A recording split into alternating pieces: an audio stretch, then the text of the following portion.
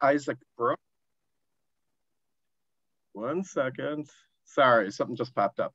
We had Dr. Isaac Brooke as our first speaker a couple months ago, talking about the work that he did in the Yom Kippur War and working on the soldiers. And that was really, things that were going on then. And without that, we wouldn't really even be here now. So we appreciate the work that he did. And today we have Dr. Daniel Aschheim, who is the Consul of the Public Diplomacy for the Midwest for Israel. But before we start, and I'm going to do a little bit better introduction to Daniel, is that we have to take care of a little bit of men's club business. When you have renewals coming up in the summer, please check the box for the men's club to join. So that's that for today. The mics are all going to be turned off if you're not speaking. If yours is on, please turn it off. We're only going to accept questions in the chat box. It'll be Daniel and Barry Ballack that will read the questions. Barry will probably entertain them to him, or they could kind of go back and forth, whatever feels comfortable for either one. And the talk today's was listed for the Abraham Accords and the current events of Israel.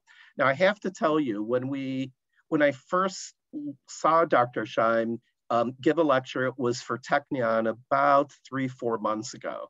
I was totally blown away by the lecture. I immediately emailed him that night and got a hold of him and the people that do his scheduling to basically get him to do this event. I think you guys are going to be really excited and more or less blown away by the things that he says. And I know I'm prepping him probably a little bit too much, but I thought it was an excellent, excellent talk. But when he did it for Technion, it was really light and fluffy and everyone was hugging each other. And I thought it was a great talk because it was so pro-Israel. And then the last 2 weeks happened. So I think today's talk might have a little bit different influence than it did 3-4 months ago. And that's where we are in the current states. So Dr. Aschheim serves as the Consul of Public Diplomacy for the Consulate General of Israel at the Midwest. He is appointed to the Chicago-based post in September of 2020. He comes from West Africa, where he served as the Deputy Chief of Mission at the Israeli Embassy in Dakar, Senegal. As the Consul of Public Diplomacy, his portfolio includes media, culture, academic, and Jewish community in the consulate's 9-state Midwest regions. He holds a Ph.D. from Hebrew University in Jerusalem, where he completed his MA in European Studies, completed his BA in Government Diplomacy and Strategy from the IDC Herzliya. During his studies, he interned at the Knesset and at the British Embassy. He served at the 8200 Unit, the Intelligence Corps, during his 3-year service in the IDF. We are so honored to have Daniel today as our speaker. I'm just going to let him start off and give his presentation, and I know that everyone will extremely enjoy it. And thank you for being here, Daniel. Thank you very much, Lawrence, for inviting me. Thank you all for having this event, and thank you for coming. I know you have other things to do, especially usually when I do it in January, February, I tell people you don't have many better things to do than sit in your computer at home. But when the weather is so beautiful in Chicago, I know you have other alternatives. And the fact that you choose to sit this evening and listen to things about Israel is already heartwarming. So I thank you very much for joining us today. And I hope it's going to be interesting. I will start by saying, as Lawrence mentioned before, last time we met was in a different kind of settings, different environment, different times, even though in Israel, every time we prepare something about current events, this is the most surprising lecture one has to make. You know, there are countries and places that you do current events. You can have the same current events in a history perspective. It could be a few months, it could be a few years, it could be a decade. That recent events are a few talking points that are returned. In Israel, you don't know the day that you're coming. Tomorrow's current events could be dramatically different than today's current events. And this is true for a week ago, it's true for 2 weeks ago, and it's especially true to what is going on now. The way I would like to do this, and I hope it will be also the way you like to do it, is I like to give a brief explanation, a little bit also, as Lawrence mentioned before, a little bit about the Abraham Accords, but I'll put them in context, a little bit about the current situation and escalation that just happened now, and we started the ceasefire, so you're probably following the news carefully, and also a little bit about what we did here and what is the public opinion, that the way I see it here in the Midwest, and what can be done, and what are the challenges that we are facing as Israel, as the consulate, which are very disturbing. Here currently, I'm going to try and localize it the most possible. And I'll start by saying what I said in the beginning. I really hope that this is going to be one of the last presentations in these black cubes. I mean, I live 15 minutes walk from your shul. I live in Lakeview, Belmont, very close to you. So I hope I'll be able to come physically for the next time. I hope I'll be invited. It will be physically seeing all of you together in the community. So a little bit about the Abraham Accords. What are the Abraham Accords? So the Abraham Accords is what Israel refers to and the world refers to as the new historic agreements between Israel, the United Arab Emirates, Bahrain, Sudan, and Morocco. Now, a lot of people say, you know, this is not a peace agreement because there never was a war between Israel and these countries. That's correct. But I'm sorry if Lawrence, you already heard this, but this is something I feel it's important for me to emphasize this. In 2015, I went with my wife on a honeymoon and we went to the Maldives. It was a beautiful vacation, but we wanted to go on the way to this place that we only heard about in the movies. It's like the Las Vegas of the Middle East or the New York of the Middle East. United Arab Emirates, Dubai, these very cool places. And unfortunately, it says very clearly on all the websites there, entrance is permitted for every country, for every citizens besides Israeli citizens. Loud and clear, written everywhere. And you know, for a vacation destination that it says clearly that you're not invited. This was before I worked in the ministry. And I decided to look into this. And we said we had both the foreign passports, so with that we could work. And we came in. It was not a great experience because of the fear, but eventually it was a nice vacation. I'm running forward a few years, 2020, 2021. Out of my 15 friends, 5 of them already traveled with Israeli passports to the UAE. 2 other friends of mine are doing official business investments between the UAE and Israel. Another friend of mine is currently doing research and development between the 2 countries in the various fields. I mean, we are witnessing astonishing changes which are occurring in front of our eyes.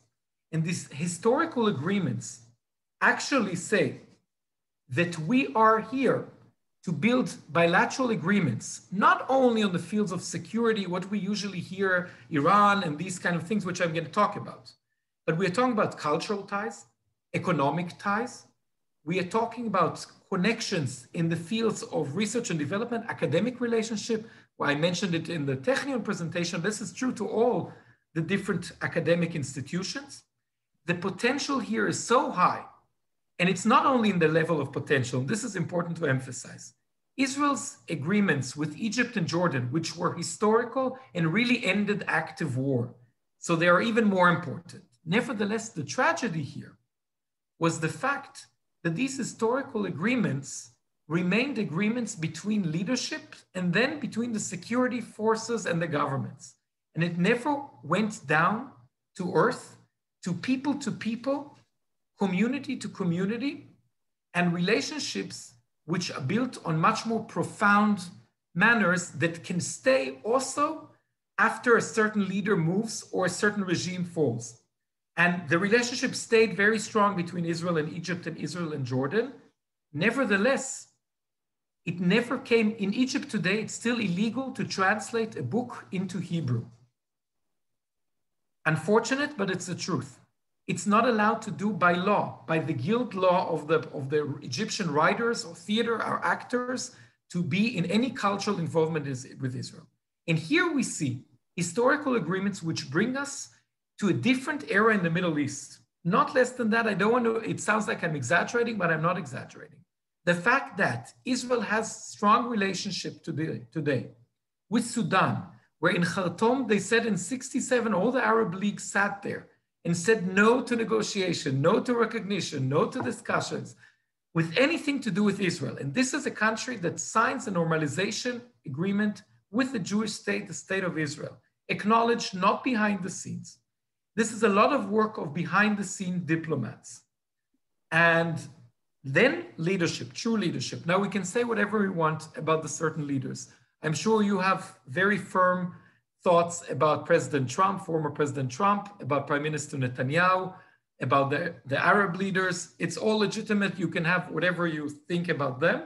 Nevertheless, the steps that they did by doing these things are worth mentioning because it's true leadership position. Now, it's not only the leadership. Of course, there are certain interests that come together here. What I mentioned before, the Iranian threat. Iran is currently the most problematic actor in the world in the means of destabilizing. What they're doing is destabilizing the Middle East. And by destabilizing the Middle East, what they're trying to do is eliminate Israel from the map. But not only Israel. This is something that's also relevant to the moderate Sunni Arab countries. We see it in Saudi Arabia. They have a proxy war there in Yemen. They are helping terrorist groups like Hezbollah, Hamas. They're arming them. They're funding them, all to destabilize the region. And the moderate countries such as Bahrain and such as UAE are understanding this. They're realizing this. And therefore, they're looking at new allies and they see Israel as a true ally who is working side by side together with them on security issues, the Iranian threat, and all the other civil opportunities that I mentioned before that are going to be game changers in Israeli economy, in Middle Eastern economy. It's going to help Israeli Arabs in a dramatic way.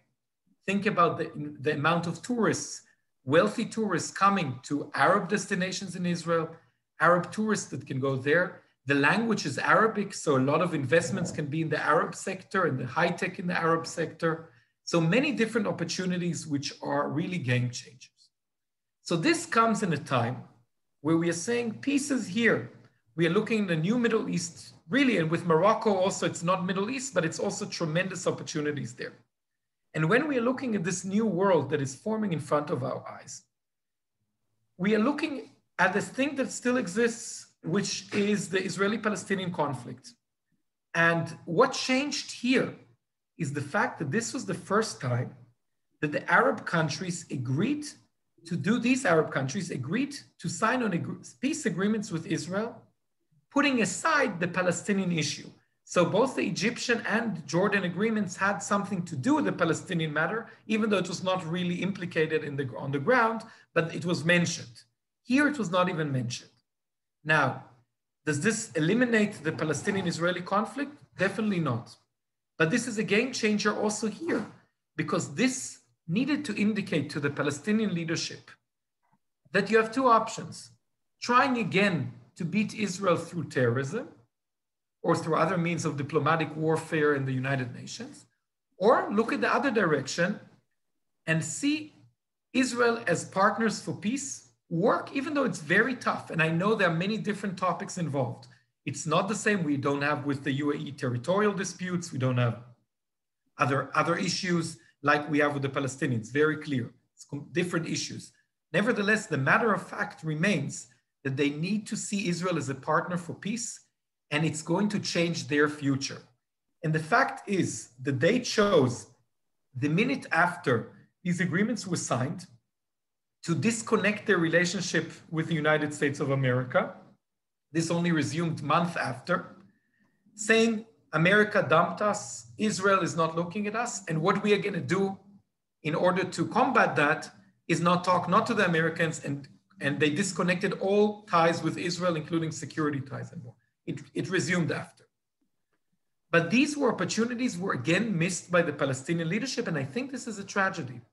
It's a tragedy because the Palestinian people, I don't want to speak here with slogans. You've heard slogans enough, and we have the talking points. I don't want to get in talking points.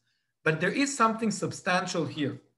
The fact the Palestinian leadership throughout the years did not acknowledge that it's in their interest to come to a peaceful resolution with Israel. And saying all the time, no, no, no, no, no. to any compromise, whether it's the Camp David agreements, whether it's Annapolis agreements, whether it's Oslo Accords. Just saying no is exactly the opposite from the successful Zionist, I wouldn't say ideology, it's the Zionist project. What they said in the Zionist project was, this is not what we want. We'll say yes, but the Palestinians say no, no. And this is the problematic aspect as much as I see it. Because they could have said, you know what? Yes, but we have problem with this and this and this. But saying no immediately and cutting relationship is a tragedy which brings the cycle and continues it more and more and more, which brings us to current affairs, what we just witnessed now. What did we witness now? Now, what we saw here were two things. First of all, domestic Palestinian matters, which were elections that were called by Mahmoud Abbas, the PLO leader, saying they want finally to have elections in the West Bank and the Gaza Strip for the Palestinian leadership, Hamas against the Palestinian Authority and Fatah. And it was canceled last minute. And here Hamas wanted to show who is the boss. And they tried to do everything possible to bring unrest to Jerusalem. So I was sitting with my family for Shabbat dinner a day before I returned. I was just visiting there 2 weeks ago. It was a great vacation, showed my daughter to my parents. They saw their grandchild. It was very exciting. And we have a beautiful balcony overlooking the old city in Jerusalem. And the whole night of Friday, we heard sirens and we saw fireworks shot at policemen. And these were not unplanned riots, not spontaneous uprisings. Why am I saying that? Because the full 3 weeks before, there were Muslim prayers in the holy month of Ramadan in the Temple Mount, and nothing happened. And then suddenly, with a few words brought out there, you see thousands of people with stones, rockets, flammable bottles, throwing them at policemen, looking for unrest. And this was combined with other incidents happening at the same time in Jerusalem. You can say they're connected. I think they were not connected. Of course, everything is connected in this conflict, but they were different issues. But Hamas, as a matter of principle, from their own reasons, there may be different and varied reasons, decided to escalate the situation, decided to throw more matches into the fire. And what we experienced there is, out of nowhere, Hamas shoots exactly when I landed in Chicago. I don't know if it's me bringing it or not. Hopefully I'm not connected. But the minute I landed in Chicago, a missile was shot, a rocket was shot in the Jerusalem direction, bringing all my family to shelters. The next moment, Tel Aviv was bombarded, with bringing all my friends and families to shelter. And then the rest of the country was bombarded for a full week by Hamas terrorist group that aims and says clearly, we are going to stop the Israeli occupation. From them, Israeli occupation means 1948 occupation, which is a very, very important point, which is going to lead me to today's discussion in the Midwest. To determine what they are doing, one has to understand this point. When they are saying that 48 is the occupation, then we know they want to destruct the state of Israel. And Israel, using its right for self-defense, with the firm support of President Biden's administration and Secretary of State Blinken, that reiterated this message once and more, despite having pressures also in the certain wings in the Democratic Party, claiming we understand Israel's right for self-defense. It's a legitimate and moral right. And the moral differentiation one needs to do here, because people said Israel is killing more civilians than killed in Israel. This is not balanced. What is Israel doing? And the answer for this is pretty clear and easy. Eventually, Hamas targeted and targets Israeli civilians. As the more civilian casualties, the more successful their attempts are.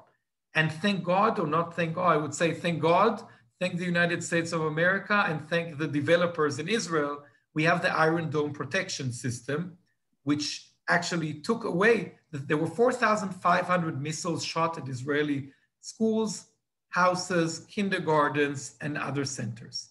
Just imagine if we wouldn't have had the Iron Dome, which stopped approximately 90% to 90% of these rockets from falling. would have been talking about hundreds and hundreds of civilian casualties in Israel. And Israel, when it retaliates and uses its right for self-defense, does something completely different. They are doing everything possible to prevent civilian casualties. We phone the buildings before we bomb them.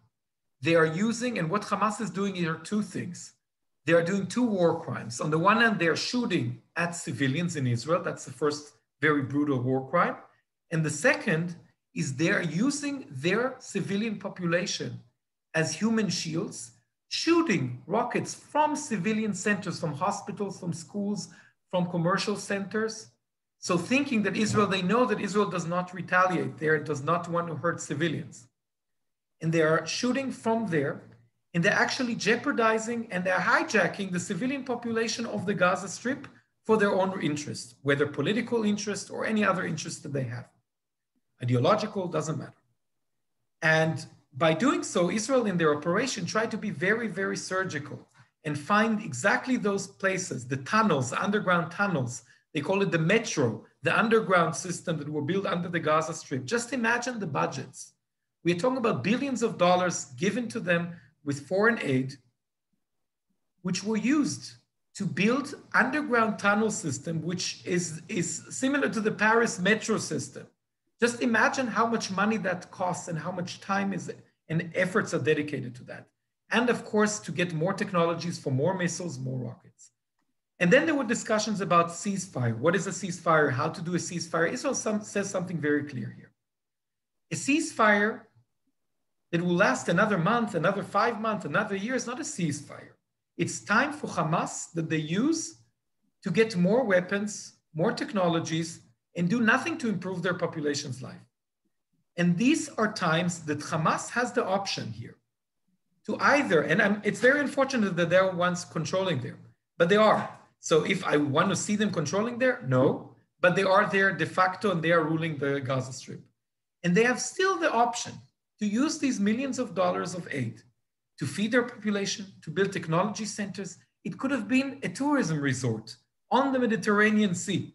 Instead of being a heaven for tourists, it became a terrorist haven on the shores of the Mediterranean. And this can still change. And I really hope and I pray every day, I pray that there will be peace and that the Palestinian people and Israelis will learn to live next to each other. And for me, as a human being, as a Jew, as an Israeli, seeing every life lost is a tragedy, whether Palestinian, Jew, Jewish, Muslim, Christian, Israeli, doesn't matter for me. When a civilian is killed, it's a tragedy, regardless of what happens. The question here is what is the cause and the effect? What leads to what? And I'm differentiating between the humanitarian causes and saying this is a tragedy and putting the responsibility and who is leading to this tragedy. These are two different things, which we have to separate. Which leads me to the last point. I don't want to speak too much because I really want to open it for your questions. So I'll finish with the Midwest part. During the last week and a half, the team at the consulate and myself were very, very busy with trying to get as many press interviews as possible, briefing politicians, congressmen, communities, federations, and everything we could in order to bring the Israeli truth to the story and to bring our side. And what we experienced in this operation that we never experienced in the past is very, very worrying. And this is true for the Midwest, and it's not true only for the Midwest, it's true for other parts of the United States as well. We are seeing on the political front, despite having a lot of support from most of the Democratic and Republican Party, we see certain voices that we've never heard before, which are amplified through the social media networks, which are getting even more and more and more by politicians. We are hearing from celebrities who are giving sound bites, explaining the conflict in very, very simplistic and mostly false claims. Israel ethnic cleansing, Israel apartheid. When you repeat it and you don't base it, it becomes for many people the truth. It's very sad, but it's the truth. And we see this repeating itself. We saw what Bella Hadid, a very famous model, wrote, and other celebrities also here in Chicago who wrote it, and they get hundreds of thousands of likes, shares, and exposure to millions of people around the world.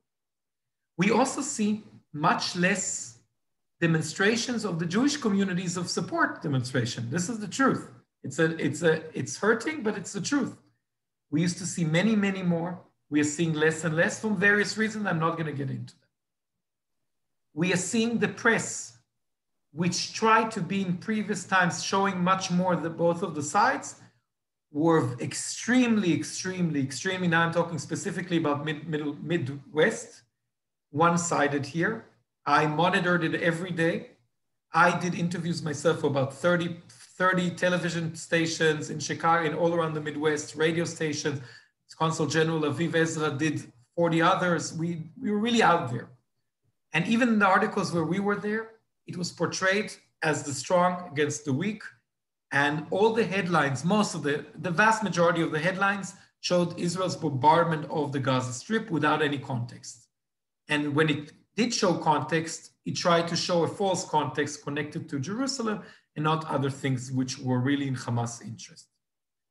And this reality on the ground, where in campuses, the young Jewish students are coming to the campus, and our opponents there, the so-called pro-Palestinian, but I think they're much more anti-Israel than pro-Palestinian, but that's for another discussion, SJP and more, come to this Jewish students. Think about it, you know it from your families much better than I. You have your grandchildren, your children, who have children, and they go to Anshe Emet, they go to the Sunday school, they go to summer camps, they go to other places, where they go to family, they visit Israel, they go to various programs, and then they come to campus, and then they know themselves that they're liberal, progressive Jews who are firm supporters of Israel and Zionists. And then they are forced to choose. They're being told, wait, are you guys, are you for Black rights? Are you for LGBTQ rights? Are you for women equality? Are you for the environment? Are you for animal rights? If the answer is yes, then you cannot be pro-Israel. Are you pro-Israel? Then you can't be with us. And they're forced to choose. In this very, very problematic force makes our future very, very difficult. And I'm not exaggerating because this is very, very worrying. I speak to groups in campuses on a weekly basis here in Chicago and outside in the Midwest, through the Hillels and through federations and separately. And I hear from them. The other side is very clear, very firm about their things. And our side decides when dealing with Israel, it happens also in synagogues, also very Zionist synagogues. They hear, because of political issues, Israel, and you know it better than me again, I'm sure it happens also in certain discussions you have. Israel ain't what it used to be in public opinion, also in synagogues. It used to be bringing Israel, used to be the most consensual matter possible. You would speak about Chagim, you speak about other things, you speak about Israel. Israel is becoming a contested matter also in the Jewish community and also in American politics. And the fact that it became a contested matter brings many communities, Europe obviously not because we are speaking today, but many other communities to decide not to tackle the hard talking points, not to ask the tough questions, not to discuss the relationship between Israel and the non-Orthodox forms of Judaism. All of these talking points, all of these points are completely relevant, and there are a lot of issues to talk about. A lot of things are not perfect. There are a lot of things to improve in the relationship. There are a lot of different things. Nevertheless, the fact that people choose to discuss hummus and Idan Reichel music when they're only discussing Israeli matters because everyone likes hummus and everyone likes Idan Reichel does not solve this problem. And putting a Band-Aid on it does not mean it solved. The opposite. That's what I believe. And therefore, I try every way possible with every group that I have, and I'm saying this to you. If you know of other groups to talk to, I'd be very happy. The younger the generation is, the better. Because your generation, most of the people I see here, came to a different reality. Your parents' generation came from different places around the world with a different knowledge of the threats existing. Israel is a homeland. Your generation worked very hard. Your children's generation, your grandchildren's generation are coming to a different America, in different relationship with Israel. And these things need to be talked about.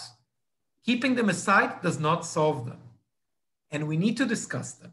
And I also want to say, a lot of times I hear also, yes, because of the right-wing government and we are supporters of the left, everything is true. But one has to remember, if I disagree with a certain US administration, does that mean that I can't support the United States? It's an obvious answer. Of course I can. So Israel is not only the certain Israeli government at a certain point, like America is not. And Israel also has different parties inside its government, which have different opinion. You see it in various matters, even on the annexation. You saw that the prime minister had one voice, the other right-wing parties had another. Then you had the foreign minister saying that he's against annexation and the defense minister. So what is Israel?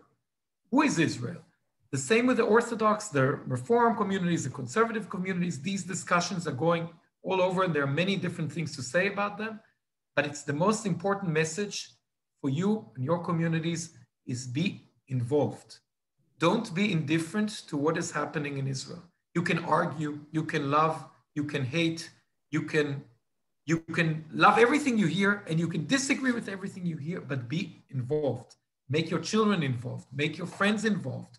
Talk to your congressman, talk to the press, write op-eds, discuss these topics, sign petitions, discuss it, whatever, but be involved. And this is my message to you. And I think I gave, this is an overview. It took a bit long, but I want to hear really from you to open the floor in the time that we still have for your questions. It could be about anything I mentioned now. It could be about not related things, not connected things, about any topic connected to Israel, Jewishness, whatever you feel like talking about. I'm open to everything. And again, thank you for being here and being interested. And I'm looking forward to your questions. Barry, you have to unlock your microphone. Your microphone. Thank you for your candid remarks, Daniel. Very informative. And we've had a number of questions that are coming in through the chat. I'd like to begin with the ones in regard to the Abraham Accords, because that was where you began. And a number of the questions are very similar. That is, do you think the Abraham Accords helped to bring the current conflict to a quicker ceasefire? And also, do you see some negative impact from the current conflict in regard to the countries that are already involved with the Abraham Accords? So it's a good question. Look, I don't think it brought a quicker end. I don't think it also impacted it and made it, I don't think it had a lot to do with it directly. What it did have to do is in the back of the head, knowing that we have new friends in the region, which are Muslim Arab friends who are supporting Israel and are friends of Israel. And you also saw in the remarks, so the countries, the surrounding countries did not, what they used to do in the past, condemn Israel immediately, say Israel is right, but they were pretty quiet here. Of course, they called for ceasefire, but you could see in the terminology that it changed the terminology in the region. And this is important and dramatic, even though it's only terminology. But no, I don't think it had a direct impact to either direction. You see, this is a question from Alan Mintz. Do you see that since Israel is such a major player with third world countries in economics and trade and providing goods and services, do you see that increasing? Do you see the Abraham Accords spreading to additional Arab countries in the near future? Great, thank you for the question. So I had the opportunity, I came here in September, after being 2 years the deputy Israeli ambassador to Senegal and 4 other West African countries. So I worked personally on many of these projects. And I was proud to really initiate a special project, which was then chosen by the Ministry of Foreign Affairs as a flagship project in Senegal. What we did there was we tried making Senegal the startup nation of Africa by 2025 by using the Israeli know-how and models. And what we really did is we really built the ecosystem for innovation that didn't exist there through leadership programs, through experts from Israel. We took all the actors there, brought them together, And of course, this is aside from the regular Mashav, which is Israel's International Development Agency, the programs in water management, agriculture, healthcare, education, women empowerment, which currently Israel leads in 103 countries around the world. If you're interested, I'll be happy to be invited to talk about Israel in Africa. I do that to various communities. I speak about what Israel does for Africa and how does international development play a foreign policy in today. A lot of people don't know a lot about it, and I think it's very interesting, but it takes too long. I'll just say that the Abraham Accords, it's true that on the one hand, the relationship were built with very strong economies. On the other hand, Sudan, which is much weaker. And of course, the more relationship we have, the better it is. And the diplomacy works differently. So the diplomacy with the developing world are based on a lot of development diplomacy, which means you're working, what you're giving is aid, international aid, humanitarian aid. But what we are doing is train the trainers. We're giving the know-hows, teaching them how to fish and not giving them the fish. And this is really part of our ideology and diplomacy. Thank you. So just a quick comment of my own. We were talking before the formal discussion about Zoom and its positive and negative aspects. I attended a lecture from Technion last week, and a lot of people may not realize it, but the main developer of Zoom is an Israeli. So I just wanted to get that out there. Yeah. Yeah. So another question about that you touched on is in regard to the younger generation in the United States. What do you advise those people that don't necessarily agree with every policy that Israel has, that they may disagree actually deeply with many of the extreme right-wing policies of the current Israeli government, yet they still have a deep desire to show support for Israel? How can they express their opinions and not be labeled in some way as anti-Israeli? Look, it's a very good point, and it's a very delicate point as well. I had the privilege of about 3 months ago to hold an event with the University of University of Illinois, Professor Carrie Nelson and myself, discussing with the head of the discussion was, can you be liberal, progressive, and pro-Israeli? And we discussed all these matters with faculty, with students, and many more. It's a complicated matter. First of all, the answer is yes, you can be. You can be and you should be. Whether there are disagreements with certain policies of the government, there could definitely be. They don't need to be the MFA, the Ministry of Foreign Affairs, Israeli diplomats. Doesn't mean that I agree with every policy of the government. I'm representing it. Doesn't mean that I agree with every one of it. Nevertheless, one has to differentiate between agreeing with every policy of the government. Again, I'm coming back to what I said before. If I disagreed with certain policies of President Trump, does that mean I can't love the United States of America? I think everyone will say to you, of course not. You can disagree with these policies. The same thing about Israel. You can like certain policies, you can dislike, but my problem is that the only country in the world that the discussions about it come to existential questions in campuses, in liberal progressive campuses with top-notch professors from around the world. And the topic is, it's not written officially like that, but then verily, does Israel have the right to exist or not? These are academic discourse. It's not exactly called like that. They call it a bit more subtle, but these are the discussions. And there is no other country, even let's say North Korea. I'm not comparing us to North Korea, but let's say North Korea, which violates a lot of human rights, and it's acknowledged by all. Are there academic discussions and debates sitting and saying, should North Korea exist or not? No, and it shouldn't be. There are discussions whether certain policies of North Korea, are they humane, not humane? Should they change certain aspects of their foreign policy or domestic policy? All yes, but there aren't discussions about Iran or North Korea or Syria. Should they exist? And I don't think there should be discussions. But when it comes to Israel, it's legitimate to hold academic conventions and really, They have affairs discussing between two scholars. Yes, I think Israel should. The other ones, no, Israel is colonialist, fascist, Zionist, apartheid, ethnic cleanser, everything you can imagine. And the problem is that the use, and I also see it here, there were demonstrations here in Chicago, large demonstrations, and you hear them. I was in a debate in Fox 2 Detroit a few days ago. You can see, I'm inviting you all, you can be my friends on Facebook. I'll approve you with pleasure, and I'll just put in the chat here, you'll have it, just a moment. And you can see in my Facebook profile, you can see there all the links to the argument, to the articles and interviews that we held. And why is that important? Because there we can really see here, I put it here. This is my Facebook. You can see I put actively the interviews that we are holding and more. And you see the dialogue and you see the discussion. What are the points raised? So we are being said, Israel apartheid, Israel ethnic cleansing, and it's just thrown there and it's repeated and repeated and repeated. It started to be used by the anchors. They start referring to those things.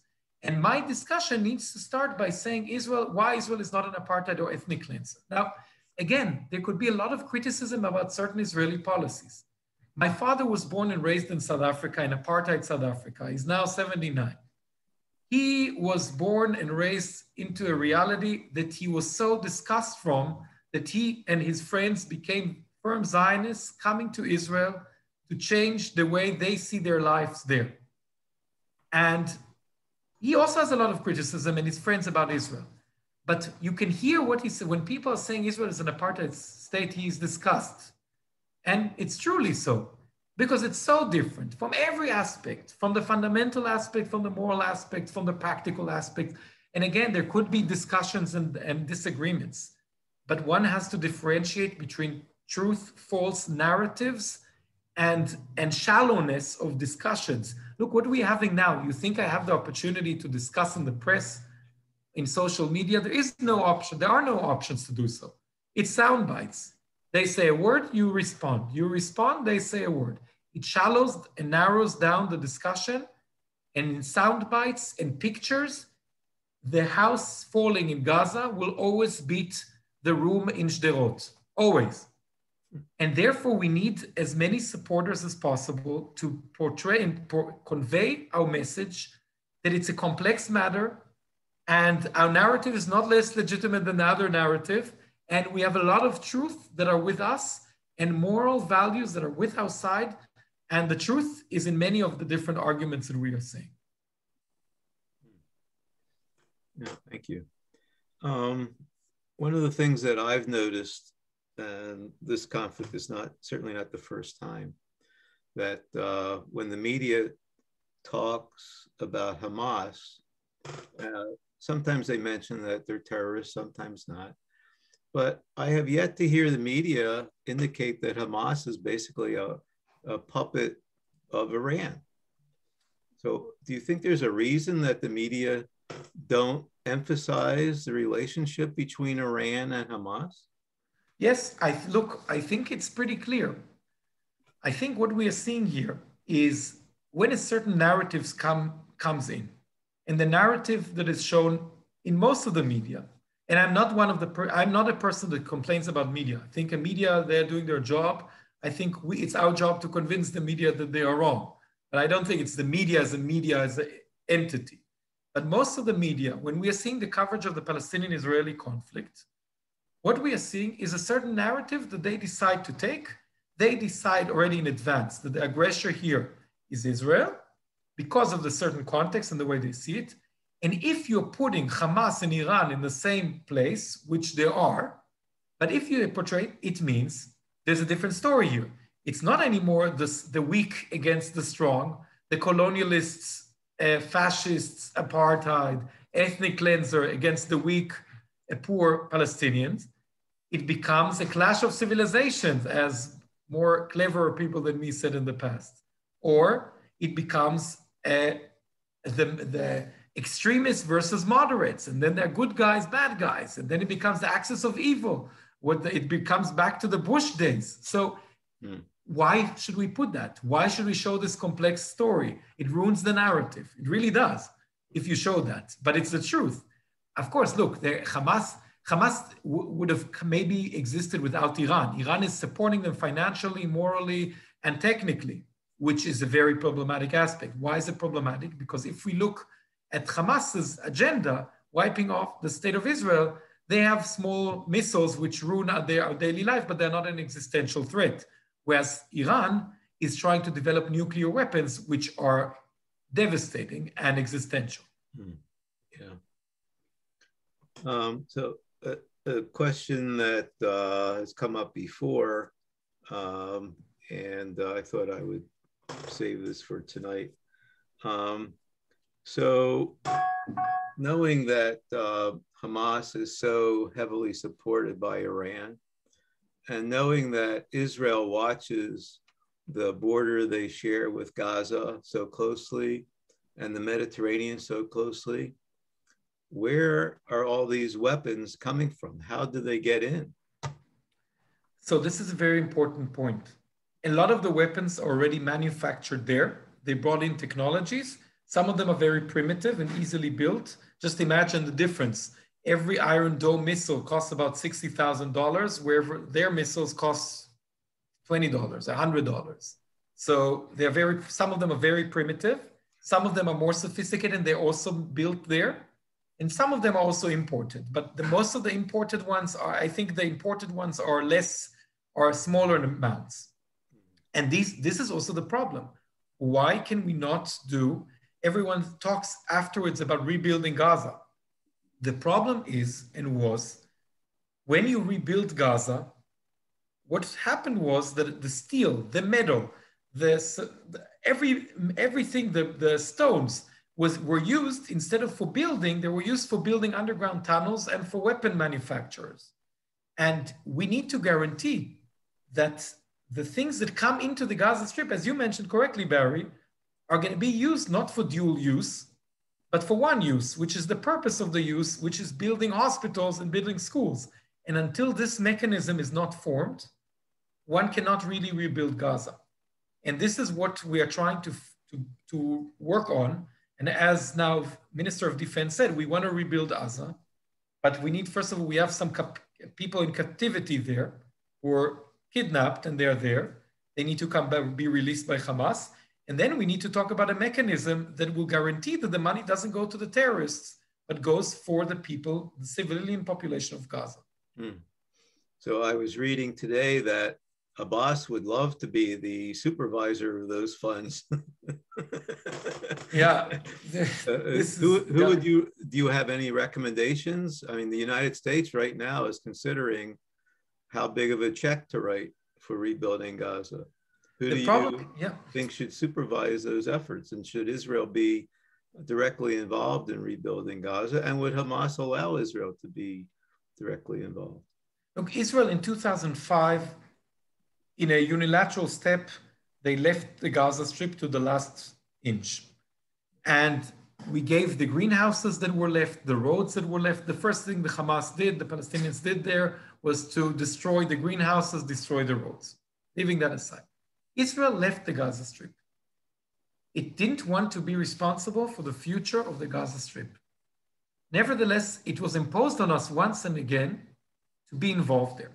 Now, whether Israel has some aspects to do with redoing or rebuilding the Gaza Strip, Israel, of course, will be involved. There are also the border crossings. Israel allows different trucks getting in with humanitarian aid, and of course, it will be a party here. Is Israel going to put the money for it? No. There'll be different international partners who guarantee to do it, who promise to do it, who can do it, who are capable of doing it. And we need to make sure that the mechanism, as you mentioned, who exactly on the practical level, I don't know, this needs to be by experts to make sure and validate that it will work. We have bad experiences from different international forces in certain areas. It was in the past in Lebanon, problematic in other places. So we need to make sure that an international mechanism is a true mechanism that guarantees that the money goes to where it should go and the supplies go to where they should go. Very much so. We've had several questions come up about what the current status of the property dispute is in East Jerusalem. Could you give an update on that? Yeah, so this is really, this is a more challenging issue. We are talking about Sheikh Jarrah, which is a neighborhood in East Jerusalem, that there are property disputes between two parties.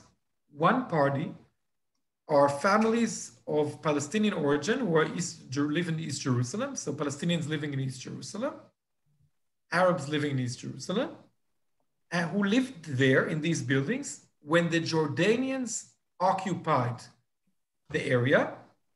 They gave them the houses as tenants, so they never bought the house, but they're living there. On the other hand, there are family or the descendants of Jews who bought the properties in the 19th century or the 20th century. They have the original buying slip. They have all the information about it.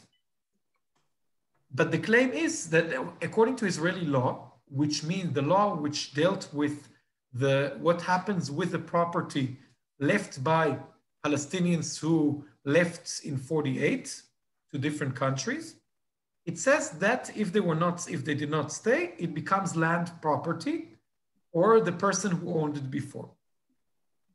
And here, this is in courts back and forth in the courts about who owns this house. And it came to the Supreme Court, and the Supreme Court needs to rule still about this specific building and this dispute between the parties. It's not a dispute between the state of Israel and the Arab population there, but it's between those who owned the building before and those who lived there. Now, of course, in Israel, every property issue becomes a national issue, international issue. It becomes a Jews, Muslim things, Arabs, Jews, Palestinian, Israeli, but eventually it's a dispute about property. And a lot of parties are taking advantage of it to use it for the sake of their own interests, which are like we saw with Hamas. Hamas wants to show that they are the kings of Jerusalem, the leaders of Jerusalem, and they want to disconnect the fact that the Judea and Samaria is one area, the West Bank one area, and Gaza another area. They want to bring them all together into their struggle, their fight to destroy stability, to destroy coexistence, and doing everything possible to inflate the area. So is there any indication when the Supreme Court will rule on this issue? So they asked the state, because of this, before the Gaza operation started, they tried everything possible to lower the tensions there, and they asked for very special requests from the government. They requested the Supreme Court to postpone the discussion in 30 days, and they agreed to do so. So it's going to be in the next few days. Hopefully it will remain calm and both parties will agree to what the Supreme Court ruled. It could be precedent setting because of all there's so many properties on both sides. I would think that could be matters of contention, no? There are, even though the Israeli law claims that the Arabs who lived before are not entitled to, because it's a Jewish state. So these are already issues which are connected to the law, similar to the law of return, which are giving certain privileges to certain population. But these are still, it's disputes which are on specific areas. So most of the other areas are not under dispute. There are certain areas in East Jerusalem that there are disputes on them. I see. Yeah, thank you for clearing that up. That's been kind of an ambiguous area in the media. I'm not sure why again, but it has been. Because it's complicated again, Barry. Complicated matters don't get media attention. It's true. They are simplified. You're simplifying by saying Jews are evacuating Arabs. Israel is evacuating Palestinians. That's it. It finishes. And then your response needs to be yes, no, in 2 seconds. And it's very hard doing it in a soundbite. Look, I was interviewed 15, 20 minutes to some of the news shows in the news networks. And then you have 4 seconds in the good case that is shown eventually in news.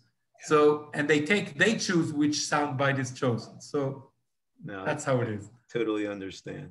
So I think I'm going to just give you one last question. And I so appreciate your candor tonight and for giving us some insights into a lot of these issues.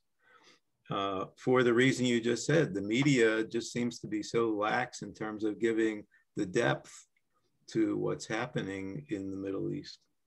Our last question is a general question, and that is, what can American Jewry do? What can we do to help achieve peace in the area?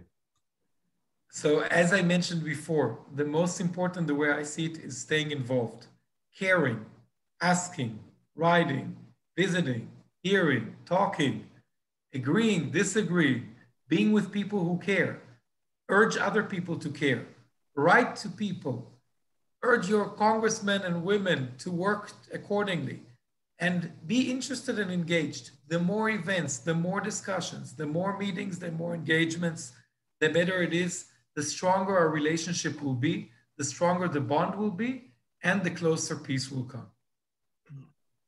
Well, Daniel, thank you again. Thank you so much on behalf of the Men's Club of Anshe Emet, the congregation. We had several people from FJMC, the Federation of Jewish Men's Clubs across the country, that were joining us tonight as well. And we all wish you much success in your endeavors.